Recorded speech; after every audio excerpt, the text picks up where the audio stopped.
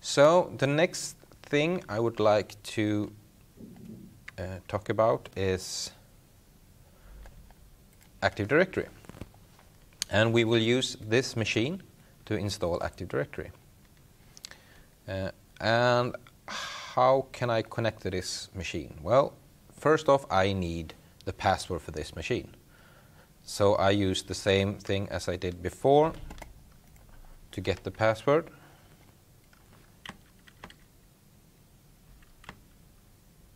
But instead use that machine name. I think it's because I have this large font.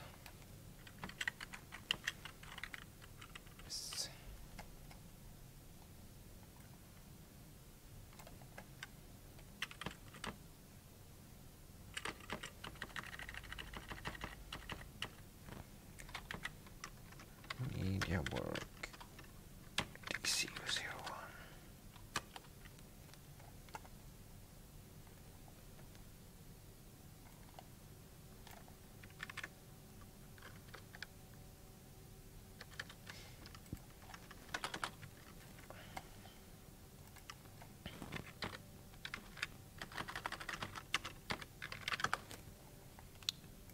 So now I have that password. And let's see.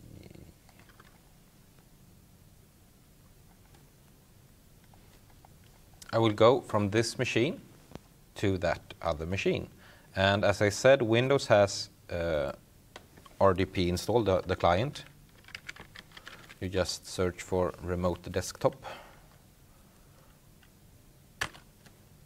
And as you see, the client here looks a bit different. You just type in the IP or the name, and the IP is the local IP. It's this one.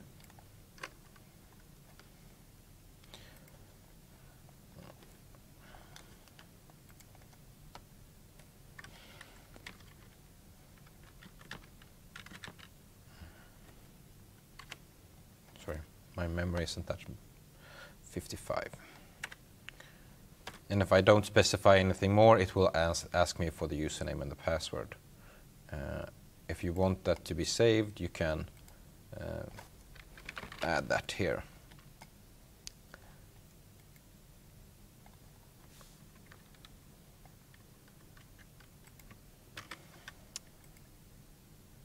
And again, the security question for the certificate.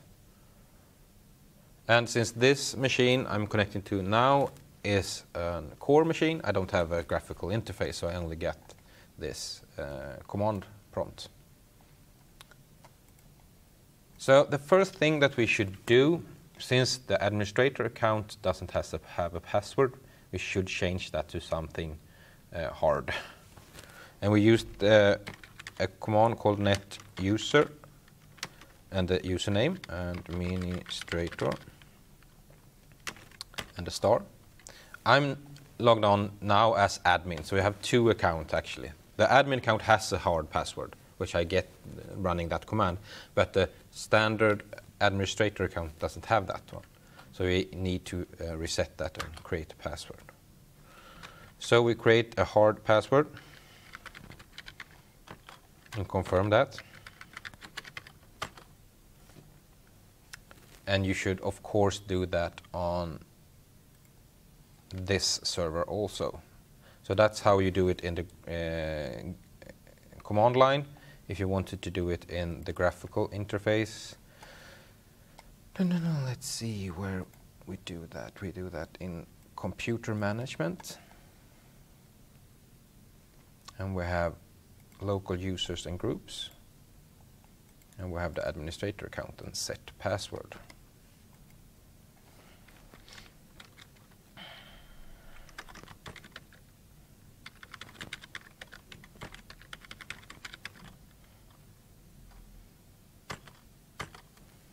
So now we are a bit more secure.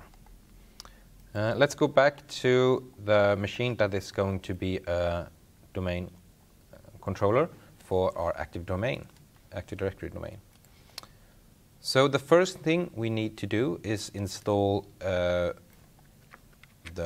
role Active Directory domain services. And we can use that with PowerShell. We need to run PowerShell first, because this is just the command prompt that you get by default, as you know from before. And then we use the import module server manager. And that is a PowerShell module that helps you install roles and features on Windows. So now we can use the add Windows feature commandlet and add the ad-domain-services. We will actually do this on our administrator machine also, and that's just to get the management tools to be able to administer Active Directory. We won't promote this machine to a domain controller. So now you can see it how we do it graphically also. We add roles and features.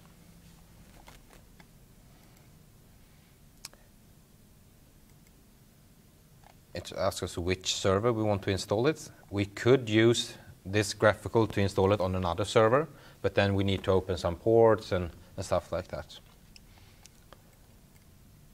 And we have the Active Directory domain services.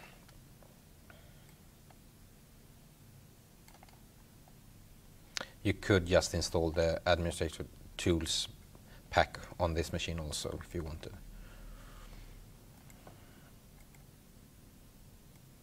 And that's it.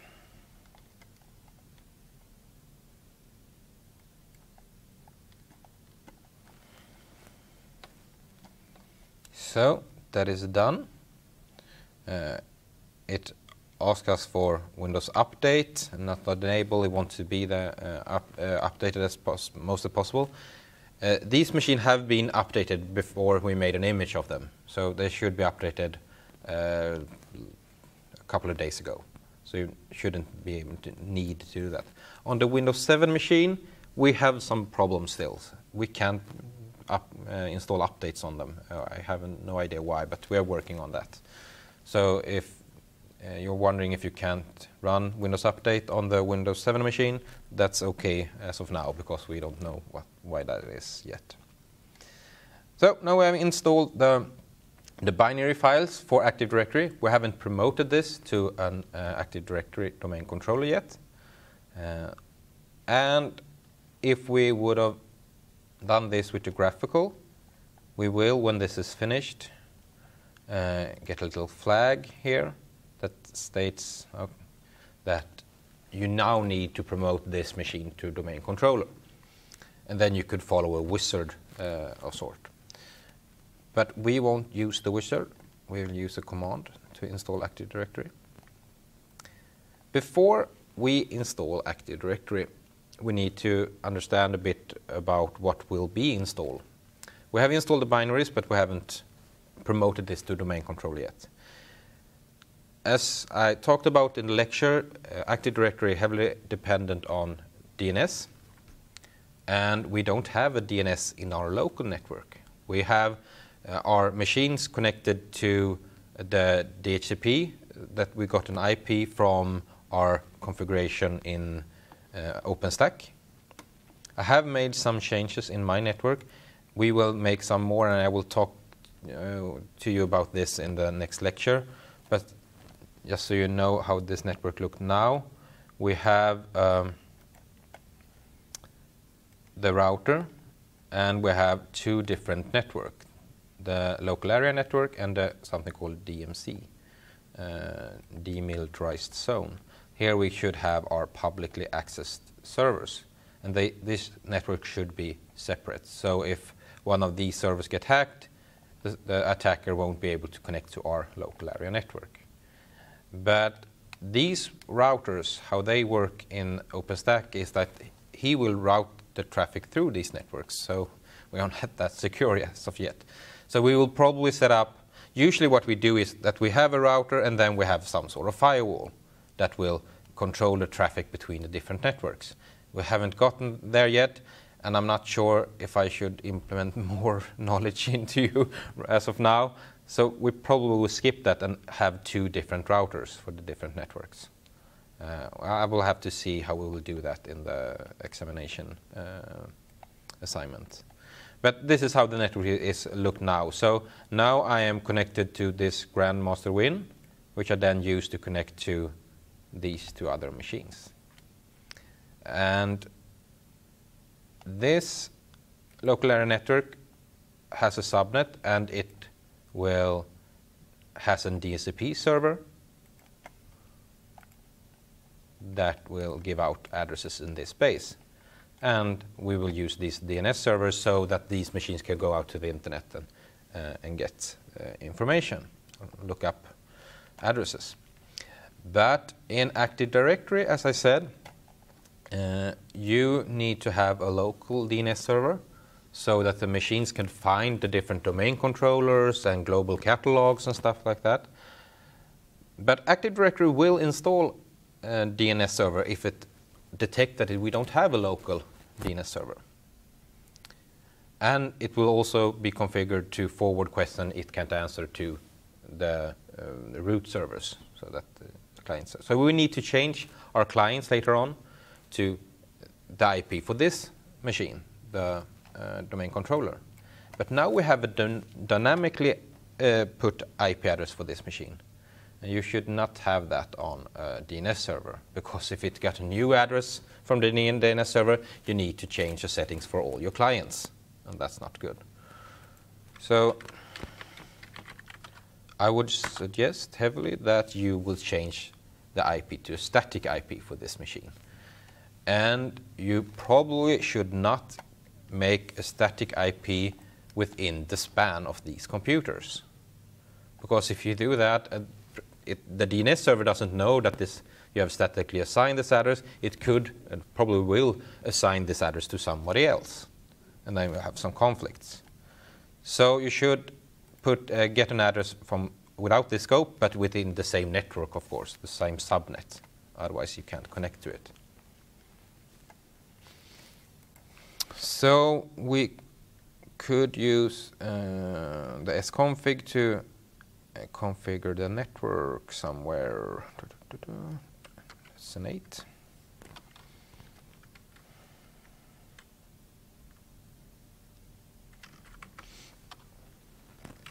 We want to set the address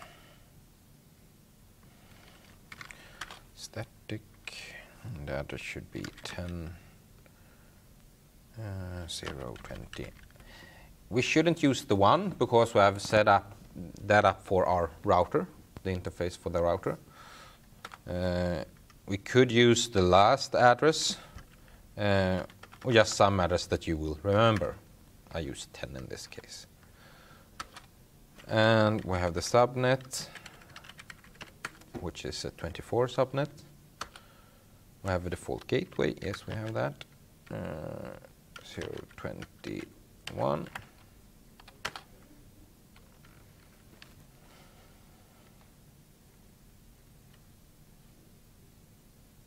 You could, of course, use the NetSH. Oh, yeah. I'm remotely connected to this machine. So when I was connected to the .55 address, I'm now disconnected. But that shouldn't be a problem.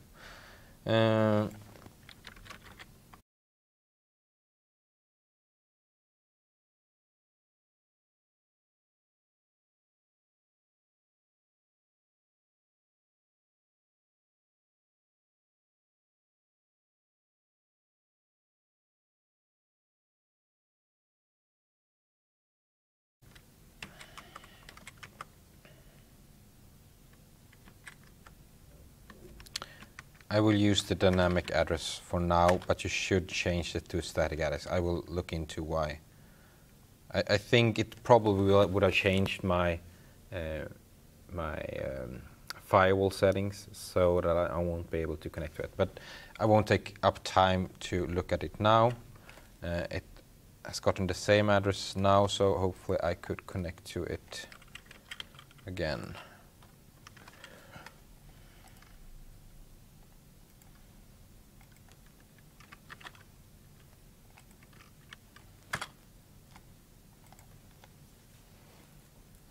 Yes. So we will use the DHCP server and get the dynamic address, but you shouldn't do that when you install the Active Directory. I will look into it and post something on our course homepage. So let's go back and try to install the Active Directory. The first thing you need to do when you install it with the PowerShell, you need to import the module ADDS deployment, so you get the right commandlets. And then I have pre-configured the settings, and it's pretty straightforward. You can get these commands on their website on TechNet, but it's the same that you would specify if you do it in the graphical interface. The domain mode should be Windows 2012 R2 for R. The domain name, I have chosen this MediaWork, and the NetBIOS name, and where it should install the logs and the database. So that's pretty much it. It will need a password, and this is something that you create when you create the first domain in a new forest. And it's if you need to boot Windows into safe mode and be able to log into locally to the machine. The domain controller for now will not be able, the user account that it had before will be erased. It will only have the administrator account left. That's why it was important for us to set a password for that. If we didn't, we will get an error that our administrator doesn't have a password. It's blank. You need to set that. But this password is if you wanted to be able to log in locally to the machine when you are in safe mode. So it shouldn't be the same password. It should be a different password, which you should store safely somewhere.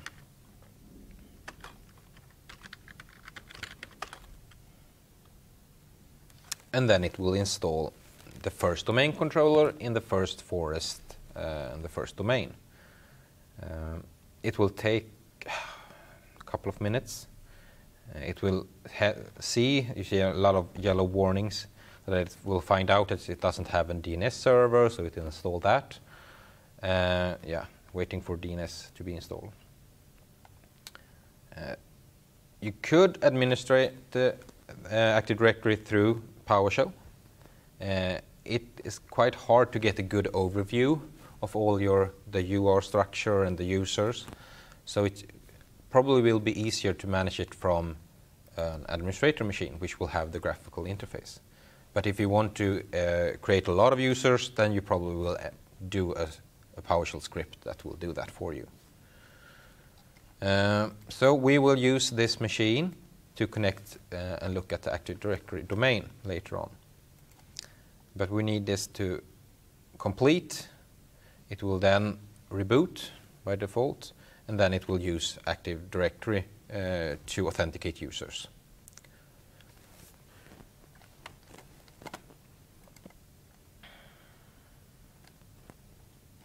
So that's it. I will be logged out.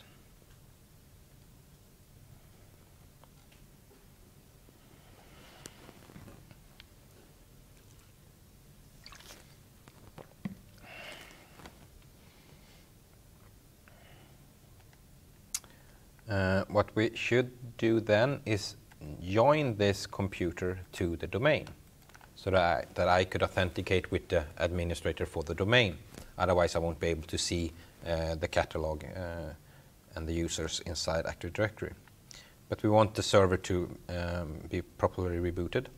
Then we need this computer to be able to find the domain. And how does he do that? Well, he will ask the DNS server. And he is now configured to use the name servers at LNU. And they don't know this, this domain. So we need to change this to the domain and controller. And we can use that in here.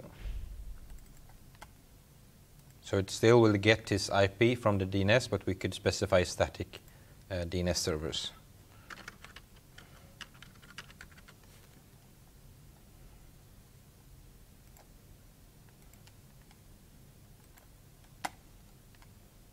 Let's see if the machine is up and running.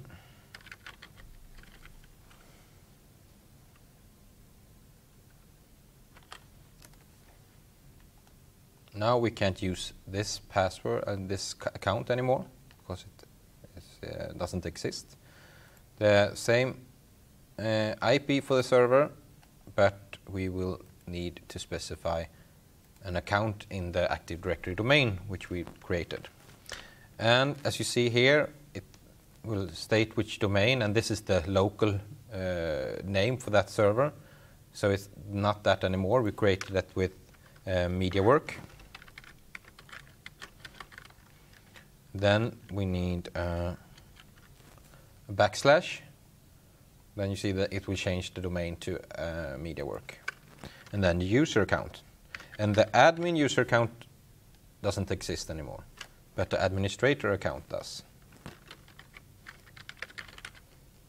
And the password which we created with netuse administrator. So this is not the the password that we got from the Nova get password command in OpenStack.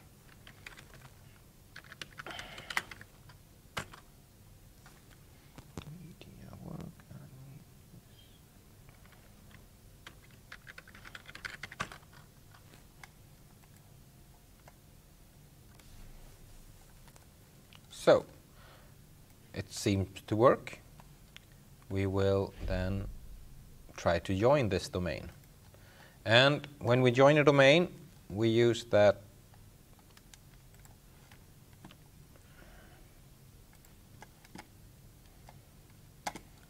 we go to the local server, and as we see here, we are connected to a work group, not a domain.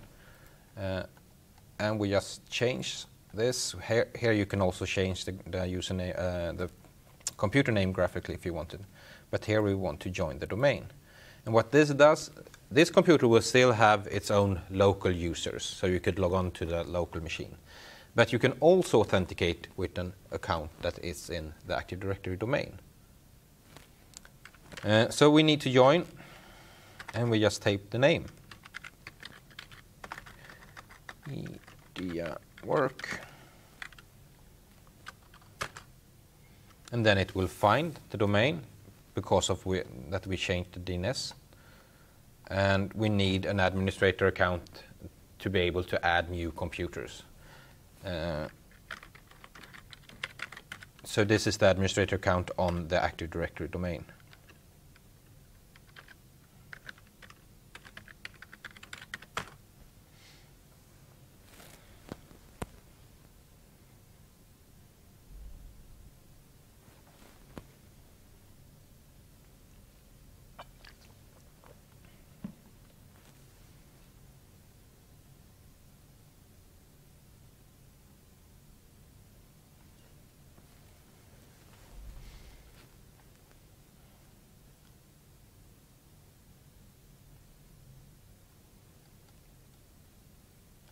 Welcome to the domain MediaWork. We need to restart our computer or this server.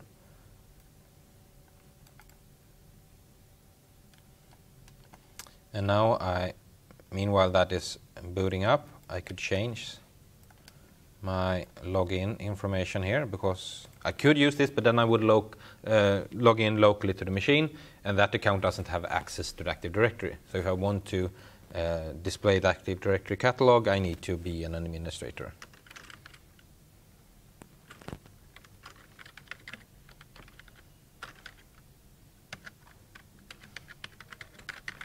And I need to specify the domain.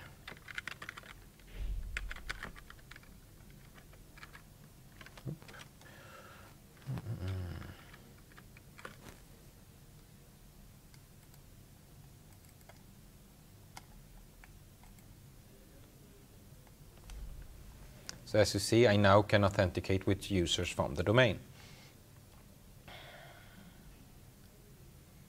And since I installed Active Directory domain services on the binary for this server, I can use the administrative tools that come with it to administrate my Active Directory domain. So under Tools here, we will have Active Directory users and computer, and a lot of other tools that's connected to Active Directory, of course. But since I'm logged in as an administrator for the domain now, I will be able to look at the Active Directory domain. I wouldn't be able to do that otherwise. So here we have the structure, and by default we have some groups and some users. Oh, we actually had the admin account been added here also, so that probably would have worked. But I don't know, probably it will be a regular account. Let's see.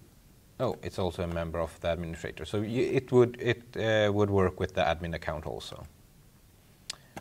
And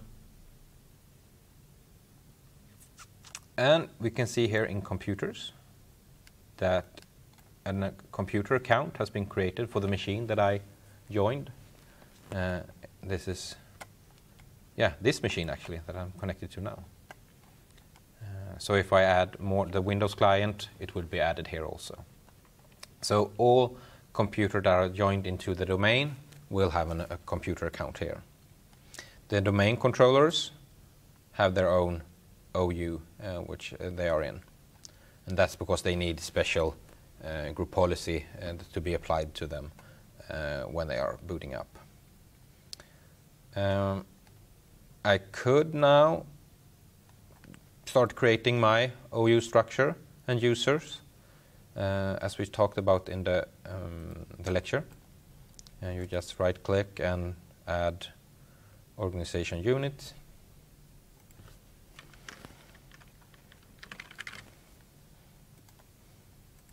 And now we have an OU which we could apply group policy and add users and other OUs in if we wanted to. I think I connected, yes.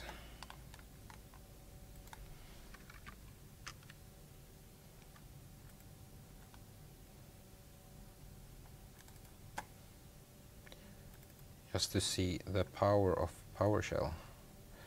I'm logged in as administrator. Here I have some script that I've been created before when I had a course in PowerShell, which will create a lot of users. So here we have a CVS file with a lot of users, 300 or so. They all have their departments and the telephone number and state. And I'll use this to create an OU. I haven't tried this script in this domain, so we'll see if it works.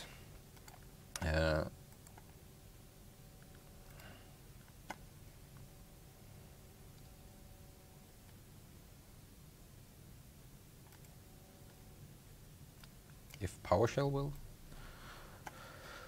Oh, I added two.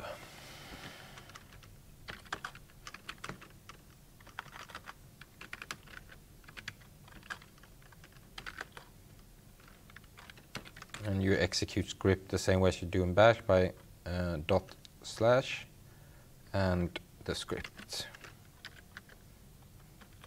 These scripts is probably not configured to work in this environment. It seems, although, that it's starting to, yes, it's starting to create a structure. So you can imagine you probably will use scripts to do this because it will be quite tiresome to do this manually. And in this, they will also probably create users when it comes to that. It's quite a big script. Now it's creating users. And as you see, I can run these on the Grandmaster machine. This machine is not the domain controller. But I still can run this because I'm logged in as an administrator for the domain. So that's why I can run these scripts. Otherwise I wouldn't be able to look in this users and computers and see all the users and the OU structure and stuff like that. But it's hard to get a good overview of this structure from just the console. So the users and computer snap-in is quite good to get an overview for all these users. And now I could, if I connect the Windows 7 machine, join that to the domain, I could log on with one of these accounts on that machine. It would have created a CVS file here. This is my script that done this, and it's been generated password for all of these different users, so that I could create a PDF and give to the user when they sign their agreement to our policy or what they do now. So this will actually work. I don't know what the first error was. Oh, I already had the folder that you tried to create. It was probably created when I ran the first script the first time. So that's it for installing Active Directory. We will talk a little bit more about Active Directory, how we use it. But now you know how to install it, how to connect computers to the domain, and you could create the OUs and stuff like that. So if we don't have any questions, I think that we will end this demo now. Let's see if I have them.